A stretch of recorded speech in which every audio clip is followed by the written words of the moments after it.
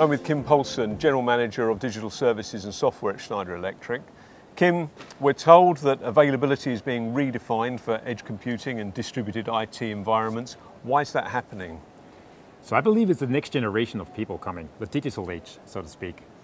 They have a mindset that availability of your internet connection and all your data in the clouds are somewhat the same as we feel, in our generation, how we see electricity.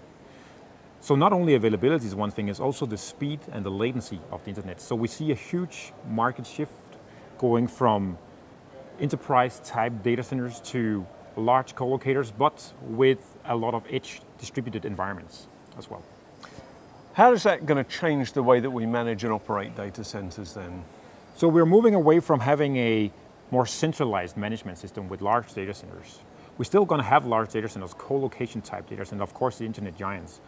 But we're going to have a new challenge at hands, which is really around all the various small edge distributed type environments, and all that has to be monitored, it has to be managed. You need to know what's going on. Those edge type environments are going to be just as important as the central ones in the future.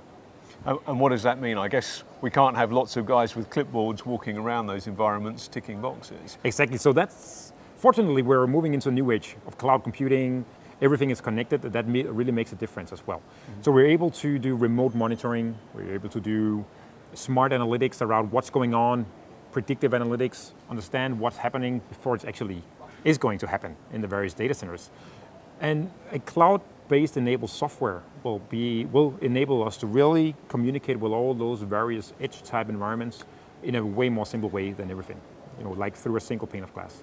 So we've got simplicity as one thing. Are we going to get a better class of management, do you think, as we use software in the cloud? Absolutely. Putting software in the cloud really enables us to do big data.